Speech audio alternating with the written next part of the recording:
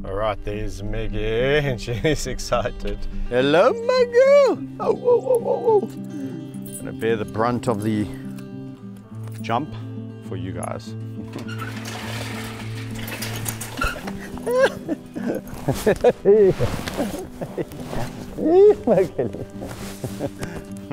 Hello. Ah.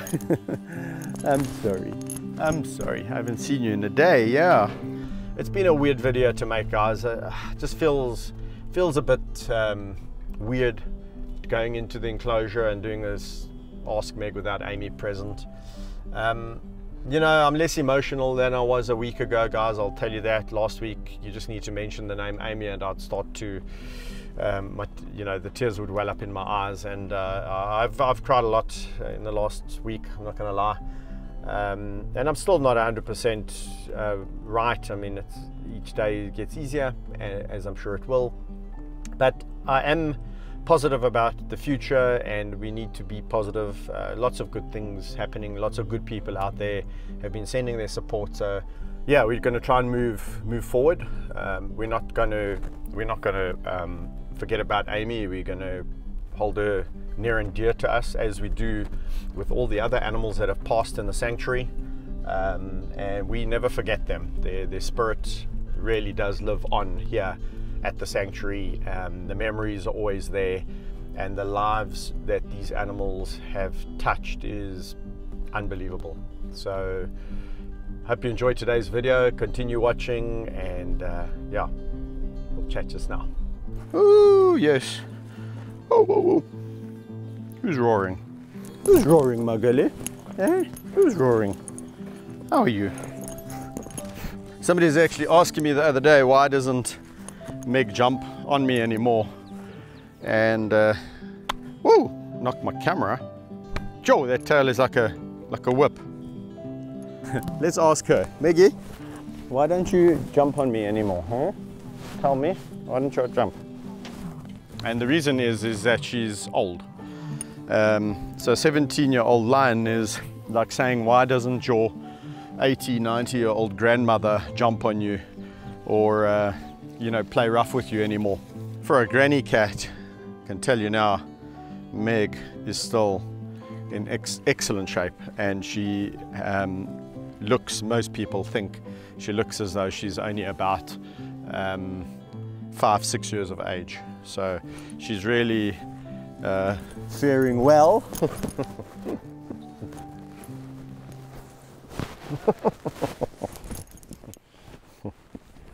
Oh my girlie. Yeah, I really must just say that this is is one of the hardest videos I've ever had to make. Let's go somewhere where it's a bit more private. Come sweetie, come. When asked how is Meg faring, Meggie, how are you faring, my darling?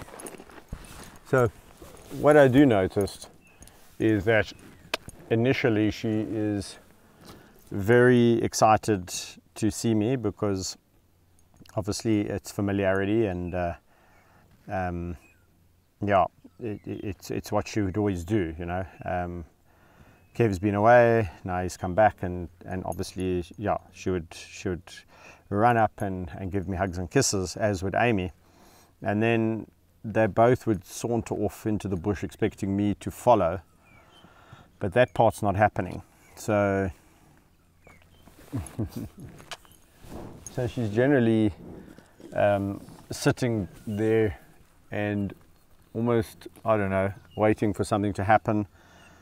So I went away to the bush hoping she would follow, but actually what she's done is she's just coming to the fence line and sitting there waiting on the fence line, waiting to see what's happening here. So she's trying to obviously be more interactive with the people, or with the lions on either side of her. And at this point in time we have Suja and Bongani on the one side. And as many of you will know, we did try and introduce Suja Bongani to Meggie a while ago, And then we also then tried at a later stage to just introduce Suja, which also failed dismally, probably because Meg and Amy were quite happy to be together. So she's come here to find some shade. I think, you're sitting in the paper thorns. Oh my gosh, these lions. It's a nut. So these paper thorns are horrible things. Try and get one. It doesn't look like much, but these little things cut you to pieces, especially if you just sit down on them. They go right through anything and prick you in the bum. So they're not the most comfortable things to lie on or sit on, but yeah, for a lion it's not a problem. So it seems as though Meg is wanting to be around her species, so she does spend time on either the fence where Suja and Bongani are, or moved them there on Friday, and or where George and Yami are. She seems to prefer George to the rest. George does seem to also have eyes for Meg. She's not mourning or crying out like I have heard in the past with other lions, where they actually vocalize, oh, oh, which would obviously indicate that they're upset about something, they're grieving something. In the past we have seen that the grieving is more because they're feeling alone than the actual grieving of something or the loss of something, confirmed by when you then put that lion with another lion that stops. And as I said earlier, there's some things that happened with Amy that even my mind is still boggling.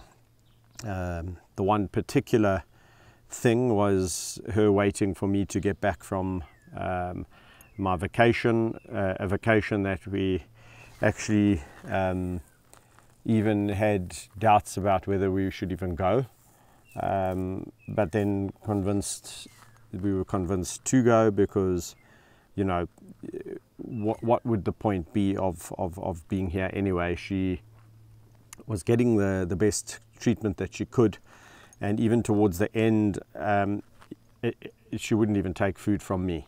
So that was that. So I'm not unhappy that I did go away.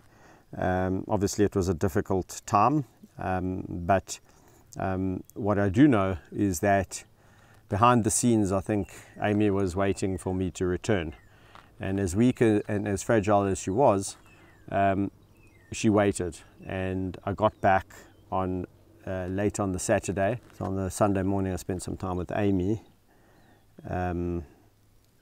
and could see the inevitable, and could see in her face and in her eyes. I'll never forget the look.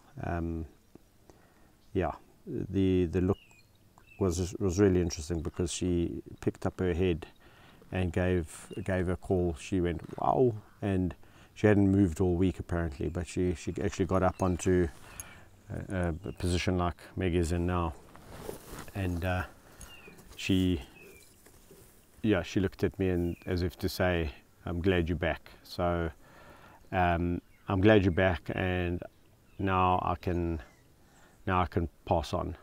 That was the look. I'll never forget that. And she flopped her head back down, and I sat there and stroked her head and tickled her chin and did all the things that she loved to be done to her. But I could see she was at peace. So a very emotional time, crying my eyes out, telling her it was going to be okay. And she got the message, because a few hours later she passed. So definitely something in that. She waited. Whereas if you had seen her, you would have been surprised. So yeah, how did she know? How did she even know when I was getting back? Who knows? But I think she was just waiting for me to return. That's Amy.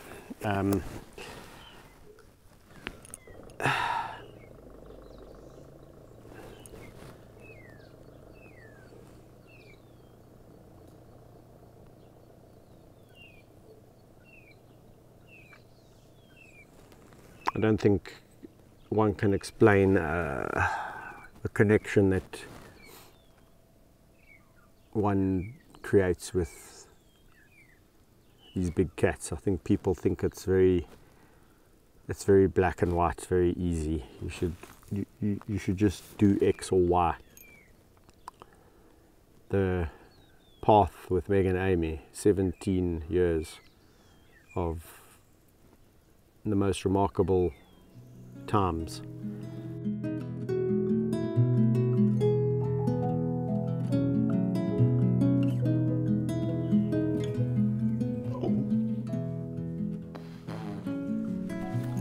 Hello, Marco.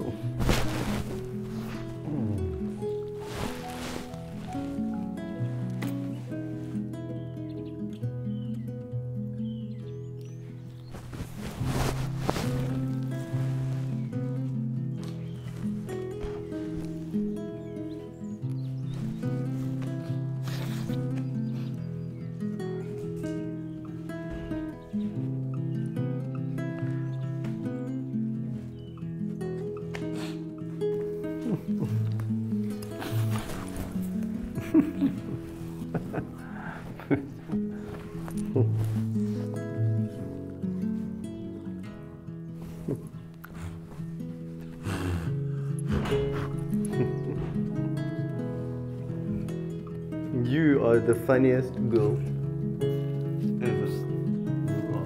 But you're beautiful. Daddy loves you. Mwah.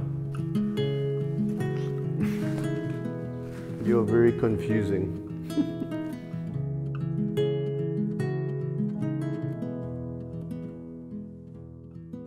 Alright guys, well that was quite an interesting encounter with Meg, and certainly it starts to get me thinking more and more about what's actually going on in poor old Meg's mind.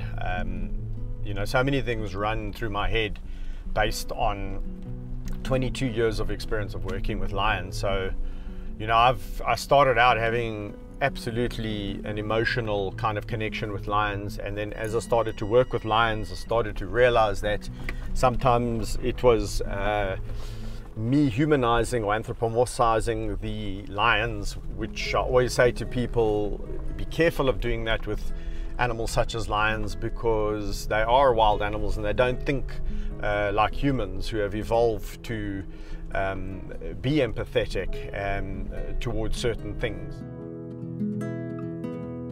Alright guys, so that brings us to the end of this very different hashtag Ask Meg video.